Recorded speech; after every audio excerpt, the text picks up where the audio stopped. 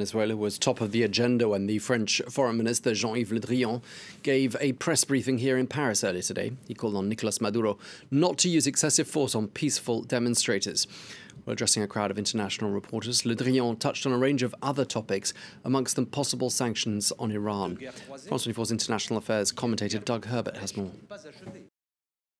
He stuck really to what's been the French position from now. France has sort of distinguished itself from, say, the U.S. and Canada and a host of Latin American countries which have by name expressly recognized the National Assembly Speaker Guaido as the president of Venezuela, the legitimate president. France has not gone that far, and that's a line that the foreign minister stuck to today.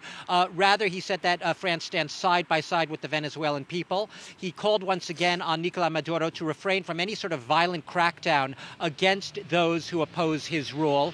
He suggested that the European Union is about to prepare a common position, perhaps as early as later today, and raise the prospect of humanitarian aid for the Venezuelan people, also saying France supports the National Assembly as a constitutional body that represents the people of Venezuela. But once again, France not specifically recognizing the legitimacy as president of the self-proclaimed president of the National Assembly, rather saying they prefer a constitutional, a gradual approach that ultimately will lead to free elections.